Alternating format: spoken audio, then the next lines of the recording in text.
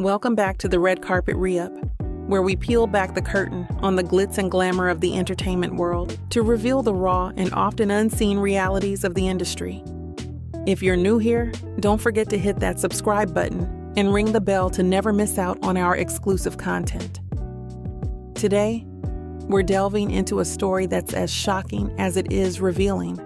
Freddie P., once a pivotal member of a group formed under the watchful eye of Diddy during the reality show Making the Band, has come forward with some serious allegations against his former mentor and music mogul, Diddy. In a recent sit-down with The Art of Dialogue, Freddie didn't hold back.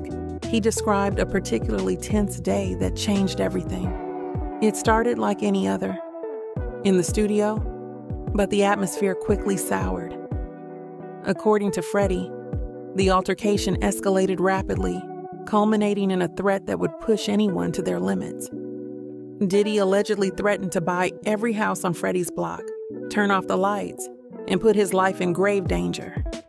A chilling scenario that paints a stark picture of the pressure and intimidation that can exist behind the scenes in the music industry. But the story doesn't end with just a threat.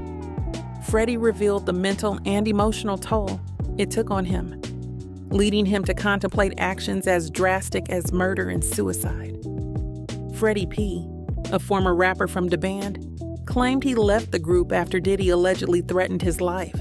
The 43-year-old described a heated confrontation with Diddy that marked a point of no return. "I was already in a bad mood that day in the studio, snapping at everyone.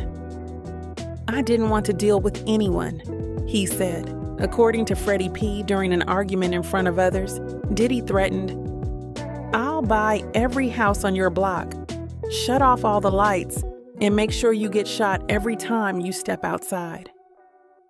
This nigga threaten you, it hit different. You hear what I'm saying? Like, and I'm a gangster. Like, I done been in real, I done seen it. I ain't got to talk about him. Just tell you, ain't nothing he can show me that I ain't seen.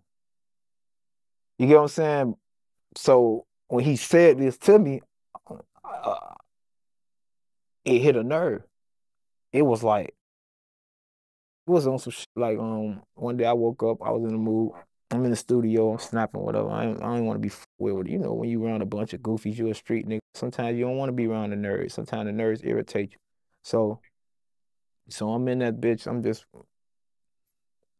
just frustrated with a lot of shit that's going on. Anyway, we get in a situation. We in front of everybody. Nigga like,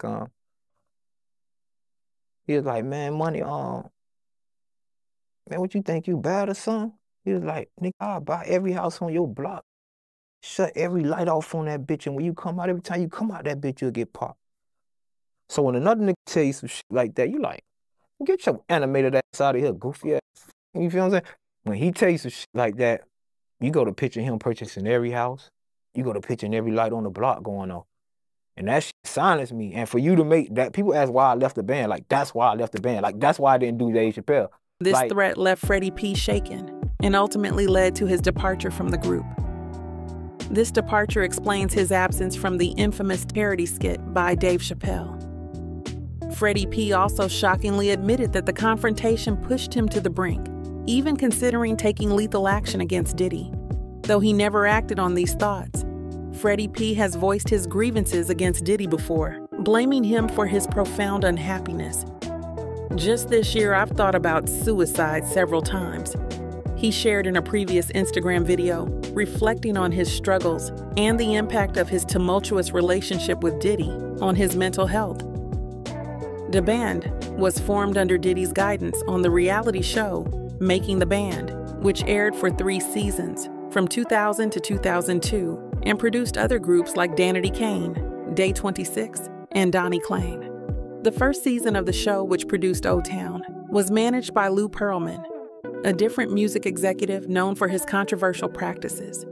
For more stories like this, don't forget to like, share, and subscribe to the Red Carpet Re-Up.